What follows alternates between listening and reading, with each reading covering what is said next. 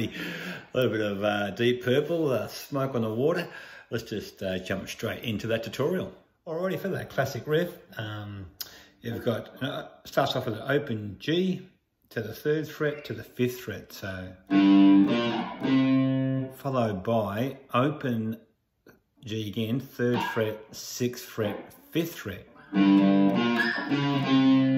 So your first bit is 0, 0, 3, 5, second bit, 6, 5, and your last bit is 0, 3, 5, 3rd fret to open.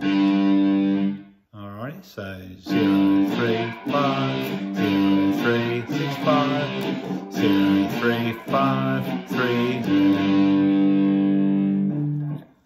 Yeah, so I'm really just playing 2 strings, the low G and the middle. One more time.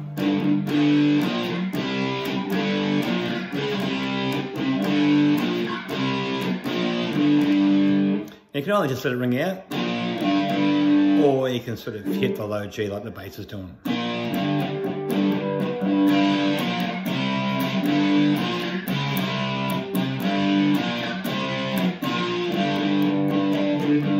Yeah, whichever way you want to do. All right, let's have a quick look at the verse. Already for the verse, it's open G, mainly.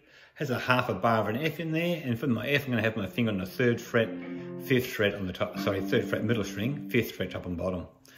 Alright, so I'm sort of just going, I'm just sort of coming down the strings, the low G, the middle and the high, and sometimes adding some variance.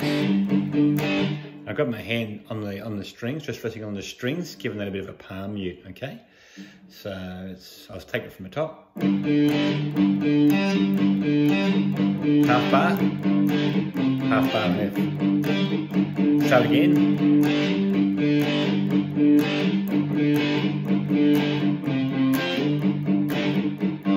Okay, does that a few times, then it gives into the slow.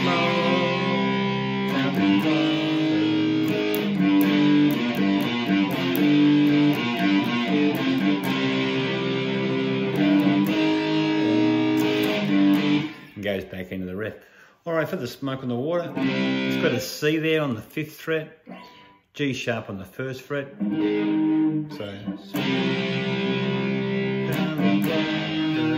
and then for the Fire in the Sky, I'm sort of giving the bass run there. Okay, so that's open G to a 3rd fret slightly bent down. Does it twice. On the 3rd one, it's the F. So open, 3rd, open, 3rd, open, F, open.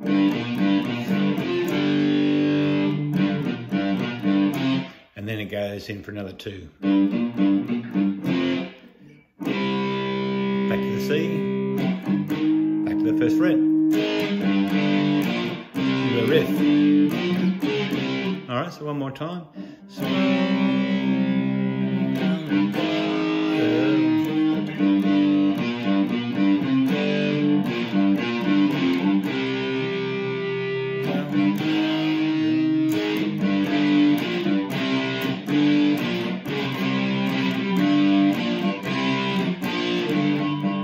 Alrighty, classic song. Hopefully you get something out of the tutorial. If you did, don't forget to give me a thumbs up to let me know. If you're digging the channel, don't forget to subscribe. And until I see you again, be good and hooroo.